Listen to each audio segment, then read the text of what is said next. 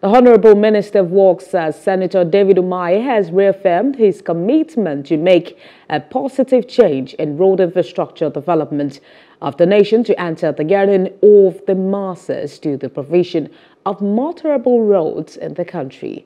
He disclosed this during his meeting with 46 contractors handling road projects in the Southeast region and 4 contractors from the Northeast over the weekend at the ministry's headquarters office in Mabushi, Abuja.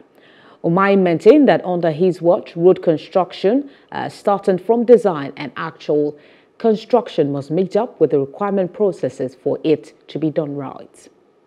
Overseas, you see a lot of roads that are built on concrete with a shelf life of 50 years. But there is no asphalt work here, especially in South, Southeast, and Southwest, even if it's done by Beja. The Beja all may not last more than 15 years.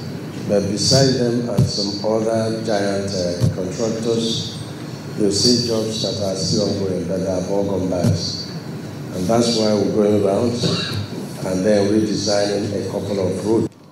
Your Excellency, some of these roads have either deteriorated or left poorly maintained, while many have suffered severe degradations. It is noteworthy to mention that the intervention of the governor of Ondo State, of this state, is principally what has made these roads maintain their present motorable state.